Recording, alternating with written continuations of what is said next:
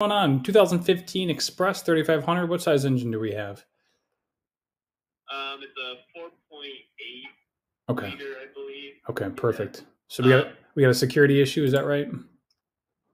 Yeah, that's right. So I have like an on-site fleet service company, and client called me yesterday, and it wasn't starting. They put a new battery in it. We went out there. The starter was bad, so we put a new starter in it. But when my tech got out there, that security emblem was showing up on the dash. It wasn't blinking. It was just solid. So we got the new starter in, and the vehicle started up. And then we went back this morning to try to clear that security code off the dash. And, we tried doing the thing where you put it in the on position for 10 minutes. And then a lot of times, from what I've read online, what my tech told me, that should clear it. But it's not clearing it. We've tried that multiple times. We've tried disconnecting the battery for 30 minutes and doing it again. And now it's not turning over at all. And that security emblem is staying solid on the dash. It's not blinking or anything, but we checked, it's got fuel pressure. We checked all the fuses. The fuses seem good. So we're just kind of trying to figure this out. We can't get the vehicle to start now. Have you tried using a different key? Did you say? Yeah, we did try using a different key too. We were using like a spare key at first, and then we got the key that has I think it has the chip in it because it had the plastic part with the GM emblem on it. Okay. Have you checked for codes in the computer? Initially, yeah, but now our scanner is not connecting to it. Like it's not reading it. We have a pretty good scanner, like an Altel MX9000 or something, and we can't get the scanner to read anything on it now. Okay, so if this is the case, we have a communication issue that this is what needs to be addressed before moving further. I would be willing to bet that the communication issue is likely causing the security problem or making it look like it's a security issue. So we need to get everything communicating first. So what we'll need to do is determine if the fuses are good. We're going to need to determine which modules are communicating and which modules are not communicating. So on this vehicle, obviously you got many modules, but there's the BCM, the ECM, and you also have the theft deterrent control module. So at the bare minimum, I would recommend to start by making sure that those modules are communicating. If it's just related to the ECM or the BCM, then what you have to do is go right to each module. Again, if the fuses are good, we're going to check all the powers and the grounds, and then we would replace the module that as needed. But you might find a wiring issue. For example, you might find there's no power either to the BCM or the ECM, preventing it from waking up. Okay. So check the PCM and ECM. Make sure those are getting the appropriate power to them. Yeah, well, make sure they're communicating first. Yep. Okay.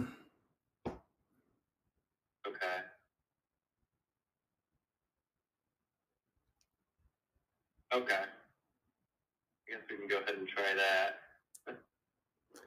It's possible one of these modules have gone bad. You're sure the fuses are good?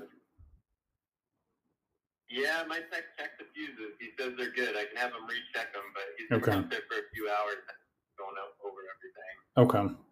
So it's also possible that we have a bad fuse block or a fuse box causing this issue. The battery doesn't drain overnight, does it?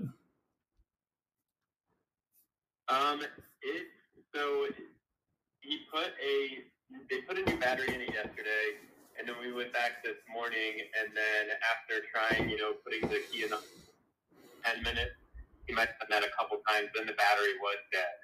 So he jumped the battery. Well, if the battery drains overnight and this is a new battery, that could indicate one of these modules are staying powered up, or basically it's shorted out and it's not completely powering down. So just keep that in mind. But we'll, let's find out which modules are communicating, which modules are not communicating.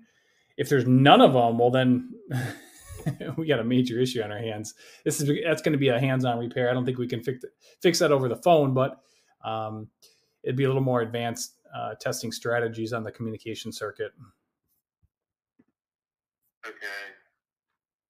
And I mean, my tech will probably know this, but how do we test the BCM and the ECM to see if they're communicating? Do we just is that something you can do with a what do we call it, a multimeter? Yeah, good question. So, yes. So, all you have to do, like I mentioned, all you have to do is just plug into the data link connector, turn the key on, and attempt to communicate with each of these modules. That's all you have to do to start with. Okay, with the scanner? Yes, correct. That scanner should be capable of communicating with these modules. I think he was having trouble getting the scanner to connect at all. So it should ask you which module you want to communicate with, and then at that point you can go ahead and choose which one. So I would recommend to double check to figure out which one is communicating or which one's not communicating. If they're all not communicating with your scan tool, then we have a major issue, and then at that point we got to go after a little more hands-on approach where it would probably require this thing getting towed to a shop or a mobile mechanic to come out. But let's just double check to make sure that all the modules, find out which ones are communicating and which ones are not. But this Autel MX9000 should do the trick. Okay. All right, we can try that. And then if it's not communicating, that means that module needs to be replaced. Well, then you have to check the powers on the grounds going into the module before replacing it. Yeah, you never replace it. Just, we got to check the powers on the grounds first. Okay.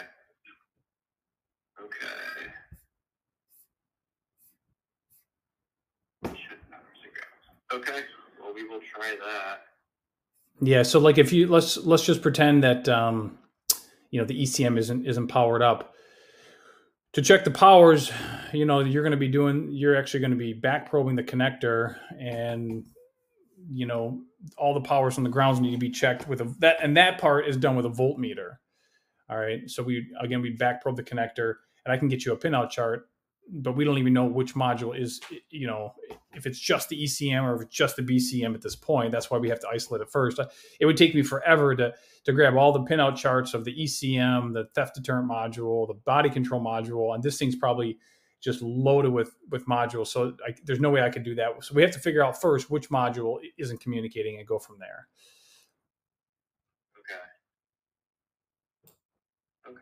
Could it be I was just looking around online. Could it be a bad immobilizer sensor?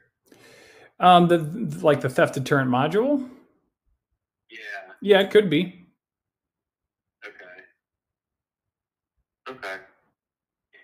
All right. Well, I'll give my tech a call. He's on site there with the scanner, so I'll have him test those modules and see if any of those are not responding. That's perfect. That's going to be the first step, and then from there we can figure out, check the powers on the grounds. Hopefully, he can isolate it. That's the idea right now: is we isolate which module is communicating, which module is not communicating, and then we can go right after either the ECM, the BCM, or the theft deterrent module. Okay, I appreciate it. All right, we'll give it a try. Sounds good. Good luck, and let me know, okay? All right, thanks. Will do. You're welcome. Bye-bye.